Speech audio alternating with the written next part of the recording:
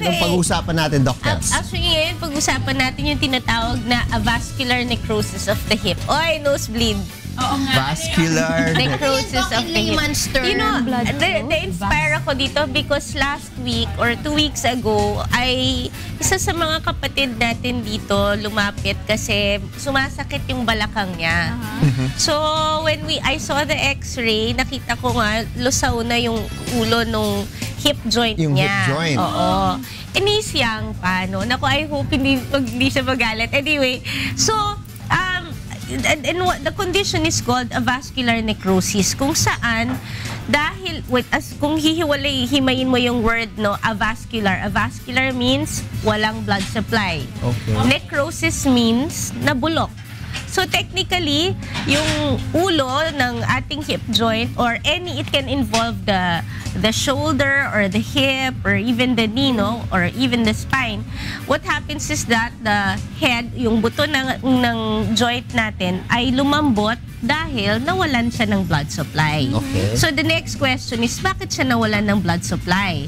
So if you look at the blood supply of the hip, no, marami dyan dun sa tinatawag nating femoral neck at sa base ng femoral neck, dito yan. So, and the whole head is being supplied by this blood vessel. What happens is that the blood vessel becomes compromised, so napuputol yan, so ito nasisira. So you end up with a head that is not very round. So masakit pagka inaapak mo ngayon, diba? So different causes such as trauma, let's say na fracture or na dislocate yung hip ng patient, yan, madidisrupt yung blood supply natin and it can lead to that.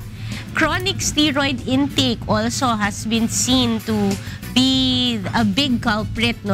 Wherein 30% of the patients will encounter this one. So pag uminom tayo ng steroids, masisira din yung hindi pa nakikita kung ano yung direct impact, but it seems to be something with the metabolism. So nababara yung blood vessels natin. High alcohol intake also, kasi lumiliit yung blood vessels, kaya nangyayari na compromise yung blood supply ng hip natin. And other systemic diseases, no, such as HIV and so on and so forth. But in most commonly, what we see is that patients who've had a history of steroid exposure. Yes.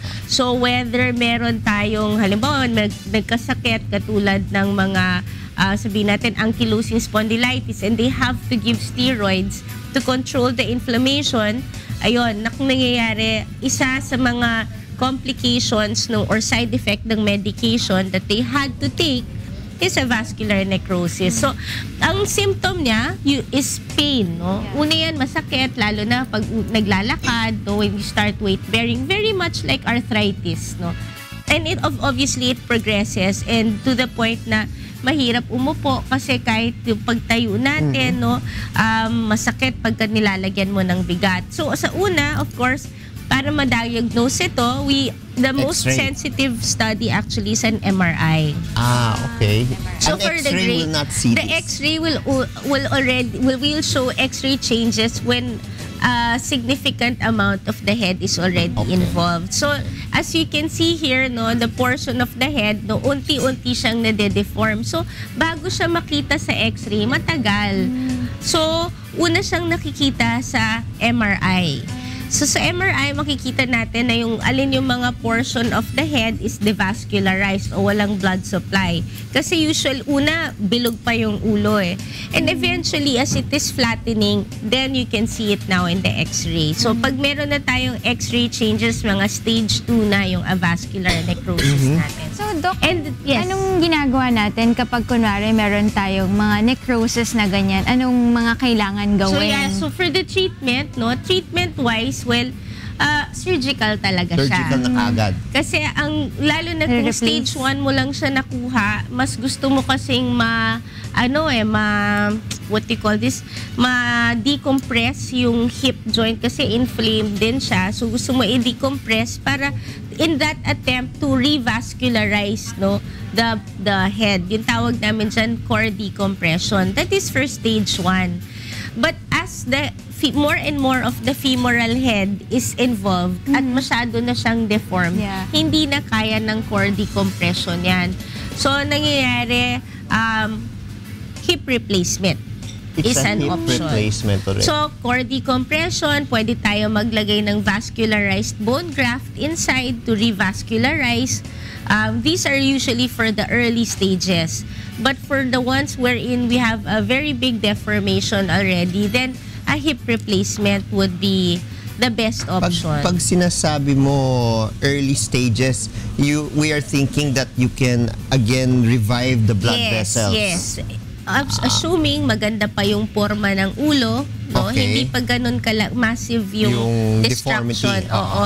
So, pwede mo pa siyang, kumbaga, pwede mo pang lagyan ng bigat yung ulo nang hindi ka natatakot na magka-crumble siya. How do you now revive the blood vessels? Paano mo bubuhayin ulit? When you do a core decompression, parang nagbubutas kami sa loob para nadi-decompress nga. Kaya yung tawag nila decompress. So pag natanggal yung extra pressure, kasi nga yung reaction is magkakaroon ng increased pressure also in the hip joint.